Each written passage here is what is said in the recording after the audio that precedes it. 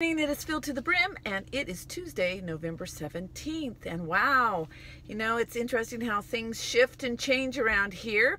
We just in Santa Clara County in California, if you're listening to this from another part of the country or the world, we just shifted into a very restrictive tier due to our COVID surges. And it's interesting how things can change quite quickly in life.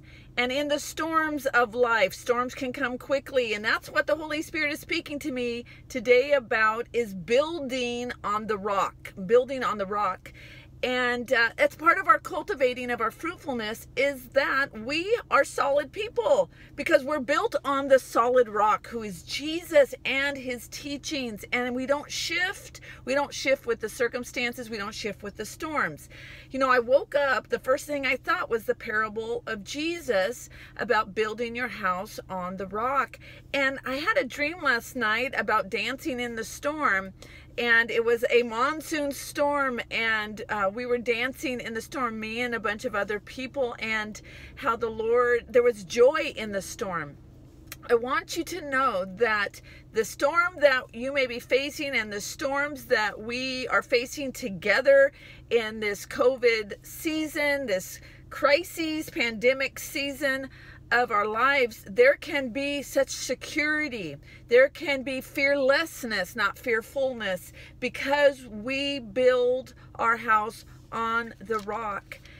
Jesus spoke this parable at the end of his Sermon on the Mount. This was the conclusion to the Sermon on the Mount, this parable about building your house on the rock. But right before he speaks that parable, he talks about bearing fruit. Bearing fruit, how a tree bears fruit. And I want to read that to you. Matthew 7:16, 17, and then verses 21 through 22. And he's speaking about the prophets, the false prophets here. That's kind of what he's addressing, is as he's speaking to the crowds listening. There were simple people.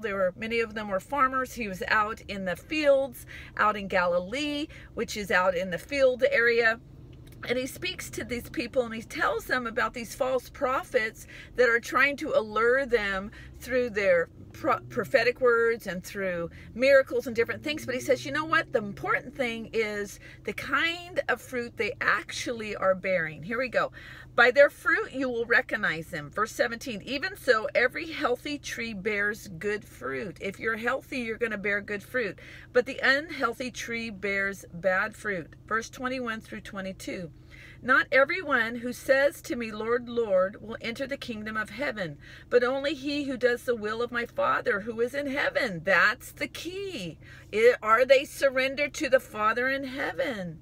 Many will say to me on that day, Lord, Lord, have we not prophesied in your name and driven out demons in your name and done many miracles in your name? Verse 23. And then I will declare to them, I never knew you, depart from me. The word knew, I never knew you. The word knew or know is an intimate term. It's a sign of saying, I never knew you intimately.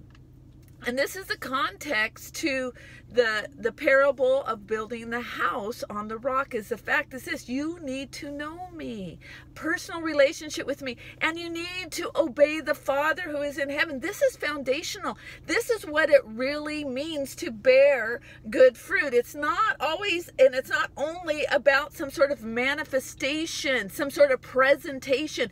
It's about the content of your character. It's about the content of what's going on inside of you, not external. Remember, in that day, the Pharisees, they washed their hands. They did all the right religious rituals to look like they were righteous, but their heart was wrong. Their true fruit was bad fruit because it was about their spirit. Their inner self was not right with God.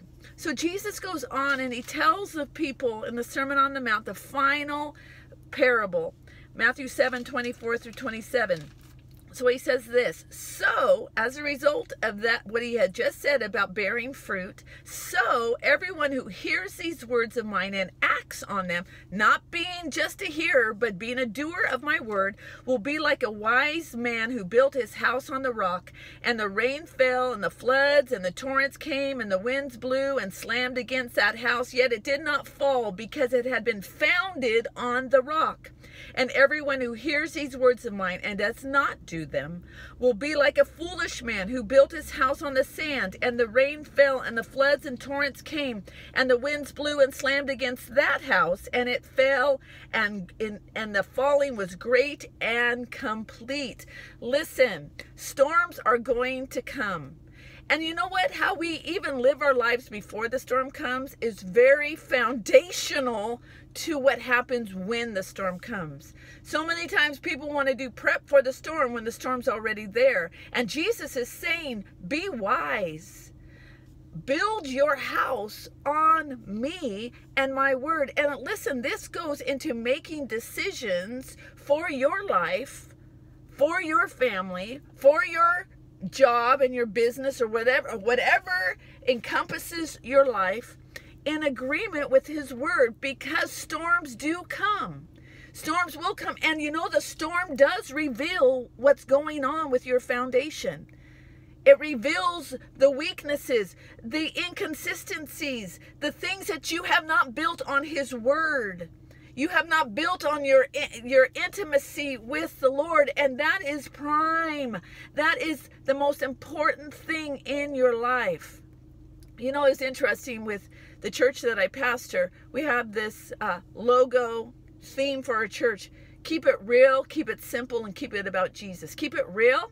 Come on, let's be authentic. Keep it simple. Why are we adding so much stuff? You know, religious folk in the world add to the word of God to make it complex. Your walk with the Lord doesn't have to be complex. It is simple. It is a personal, intimate, daily relationship with Jesus, who is your Lord. He's your Savior. The Father God is your Father. He's your Abba. Keeping it simple and keeping it about Jesus. It's so important that we keep it real simple. And Jesus, that's what it means to build on the rock. We choose you, Jesus. We choose you over anything else. Not even when we're just only in a storm, but before the storm. So that when the storm comes, you're not shaken. You stand strong.